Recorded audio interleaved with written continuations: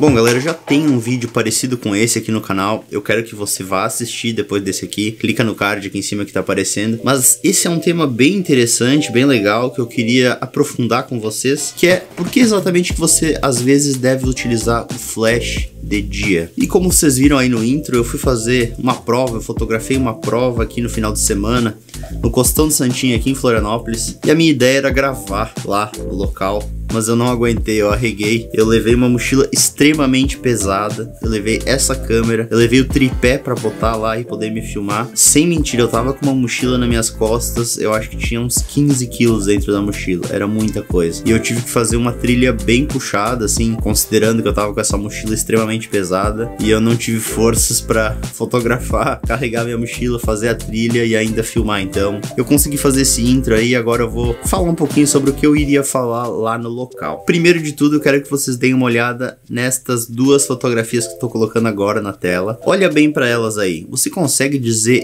qual que eu utilizei flash e qual que eu não utilizei flash? Ó, a diferença é sutil. Eu acredito que você tenha conseguido ver qual que é uma e qual que é outra. Se você olhar bem ali na fotografia da direita, você vai ver que existem duas sombras ali no boné do atleta. Tem uma sombra causada pelo sol, que é menos intensa, e tem uma sombra mais dura, mais escura, próximo em cima do olho dele. Essa sombra mais escura é onde o flash não conseguiu entrar. A sombra mais clara é a do boné, então a gente tem uma sombra do sol e tem uma sombra um pouquinho menor ali do flash. E qual que é a ideia de a gente utilizar o flash nessas circunstâncias? A gente utilizar ele como luz de preenchimento. Para que você vai querer luz de preenchimento? Em situações principalmente de contraluz. O que é um contraluz? Contraluz é quando você está posicionado, por exemplo, aqui onde que eu tô, na minha frente eu tenho um atleta ou qualquer outra circunstância de retratos que você for fotografar, e atrás do modelo você tem o sol. Então você vai ter dificuldade de fazer a fotometria nesse caso, devido às limitações do alcance dinâmico da sua câmera.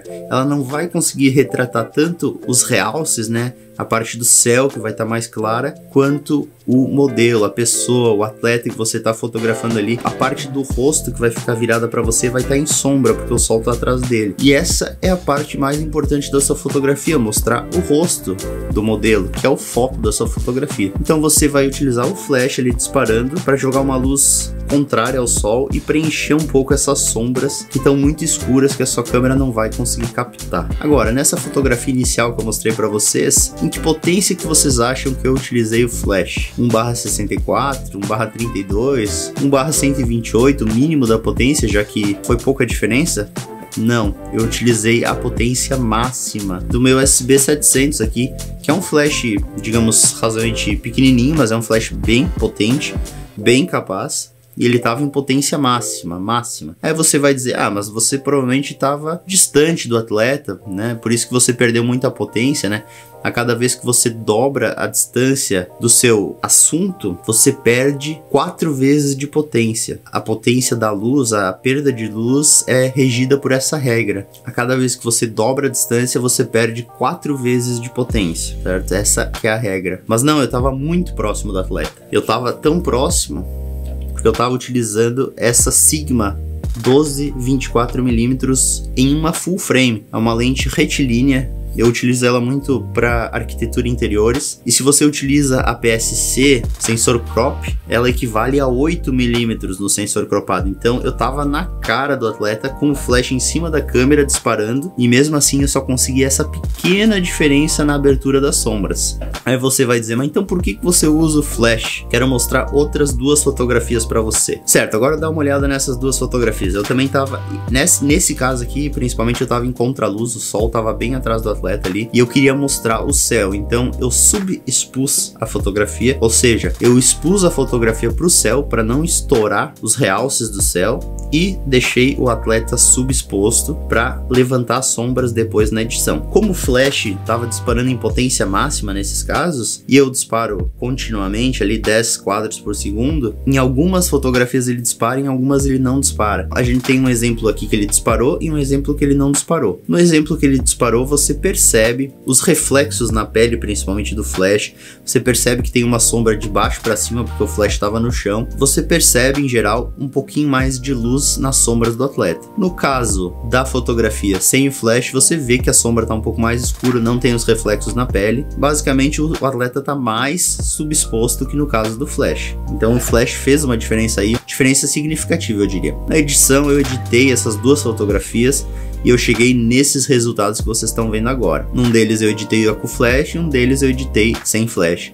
E você vê que os resultados são bem parecidos. Claro que na fotografia com flash eu consegui um pouco mais de saturação nas cores ali do atleta, porque eu já tinha um material original melhor, com mais definição das cores. E no caso da fotografia sem o flash disparando, eu tenho menos saturação, menos definição, tem um pouco mais de ruído ali, mas eu devo ressaltar, essas duas fotografias foram feitas em RAW. Toda essa prova eu fotografei em RAW, que é algo muito difícil de você fazer se você não tem um equipamento top de linha, como eu tenho uma D5 aqui. Antes, quando eu tinha D600, era impensável fotografar uma prova toda em RAW. A D5 tem um buffer muito grande e me possibilita fotografar em RAW. Se eu tivesse feito essas fotografias apenas em JPEG, eu teria muito menos capacidade de recuperar essas sombras. Elas seriam recuperadas? Seriam, mas provavelmente eu teria banding, que é aquelas linhas de ruído que você vê se você recupera muito as sombras. Eu teria muito ruído, eu teria pouca definição de cor, ficaria uma qualidade assim bem baixa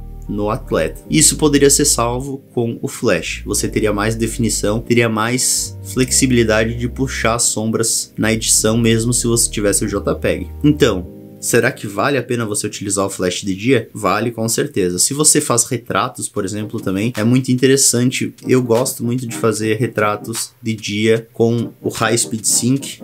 Aí eu tenho o flash fora da câmera. Eu utilizo esses radiotransmissores da Yangnu, tem para Canon, tem para Nikon. Vou deixar o link aqui embaixo se você quiser dar uma olhada neles. Aí eu tenho flash fora da câmera, dentro de um softbox. Aí eu tenho uma luz bem difusa. Eu gosto muito de colocar o modelo contra o sol, conseguir fazer aquele contraluz que é uma fotografia tecnicamente difícil, e ter o flash ali disparando dentro do softbox. É claro que aí, quanto maior o flash que você conseguir para fazer essa fotografia, melhor. Eu vou mostrar um outro exemplo de flash aqui que eu tenho, calma aí. Ó, eu peguei agora o meu Yangnu 685. É um dos flashes top de linha da Yangnu. Eu quero que vocês comparem com o tamanho do SB700. Olha a diferença de tamanho dessa lâmpada. Ele é bem mais potente. Eu acho que esse aqui, cara, ele ganha quase um ponto de luz comparado com o SB700. Ou seja, esse aqui em potência máxima representa mais ou menos esse aqui em meia potência, certo? Então eu tenho muito mais potência nesse. E aí você vai dizer, mas por que você não utilizou esse aqui lá na prova do domingo para fotografar os atletas? O problema desse flash aqui é que ele superaquece muito rápido. E eu preciso fazer disparos contínuos, vários e vários disparos. E o SB700 é basicamente impossível de você conseguir superaquecer. Outra vantagem é que por ele consumir menos potência por disparo, ele vai ter um tempo de reciclagem menor. Então eu vou conseguir fazer disparos mais rápidos entre eles. Esse aqui demora um pouquinho mais. Mas, se você vai fazer um ensaio externo, esse aqui é muito mais indicado. Pode ser que ele superaqueça, pode ser que você tenha que dar um break no meio do seu ensaio, dar um descansinho ali para esperar ele resfriar, tirar as baterias que ficam bem quentes. Mas, você vai ter mais potência e você vai ter maior capacidade de luz de preenchimento para iluminar o seu modelo. Eu poderia ter feito todas aquelas fotografias sem o flash? Poderia. Eu teria um resultado tão bom quanto? Não, de forma alguma. Eu acho que o flash me dá mais nitidez, ele me dá melhor definição de cores, ele me dá mais detalhes nas sombras, mas o flash é só vantagens? Não. Quando eu utilizo flash, eu costumo fazer bem menos fotografias. Por quê? Se eu tenho uma lente zoom e eu poderia estar fotografando o atleta longe, com o flash eu tendo a somente fotografar ele quando ele está passando bem próximo de mim. Então eu normalmente faço menos fotos e por isso eu acabo vendendo menos fotografias também. Pode ser um tiro no pé, digamos, você utilizar o flash às vezes, se você não estiver utilizando ele realmente de forma eficiente, que você tenha ganhos com a utilização dele. Mas nesse mesmo domingo que eu fotografei, algumas das fotografias eu fiz sem o flash. Quando eu tava na praia com o sol batendo de frente nos atletas, eu utilizei a minha 70-200mm sem flash. Tô colocando uma fotografia agora para vocês verem. Esse momento do atleta saltando no passar eu pego basicamente em todos, porque eu tenho 12 quadros por segundo ali. Eu pego em uma das fotografias exatamente a passada certa dele com os dois pés no ar, que é o ideal. Se você tem uma câmera que faz 5, 6 quadros por segundo, esse efeito é bem mais raro, é bem mais difícil de você conseguir esse efeito do atleta no ar. Com 12 quadros por segundo é mais fácil. Digamos que todo atleta que tirou os dois pés do ar ao mesmo tempo, eu consigo pegar. Os atletas que correm mais devagarinho, quando um pé tá descendo, o outro tá levantando, então você não tem esse momento. Esse momento realmente não existe. Mas para o atleta de mais alto nível, corre mais rápido, você consegue pegar todos eles. E essa é uma foto que me agrada? Com certeza é uma foto que me agrada. Não houve necessidade nesse caso de eu utilizar o flash. Não haveria por que utilizar o flash. Até porque eu estava fotografando basicamente em 200mm aí. O flash teria absolutamente efeito algum. Não faria a menor diferença. Mesmo que eu utilizasse ele em potência máxima, a luz ali do flash não iria surtir efeito. Mas enfim, eu quero saber de vocês. Vocês utilizam flash? Vocês têm medo de utilizar flash? Sei que é muito comum a galera ter medo de utilizar o flash. Quero saber de vocês. Vocês utilizam flash? Utiliza de dia? O que mais que vocês querem que eu fale sobre flash aqui no canal? Deixa aí, de repente eu faço um vídeo sobre o assunto, um assunto mais pedido. Tá legal, pessoal? Era isso aí. Nos vemos no próximo vídeo. Valeu!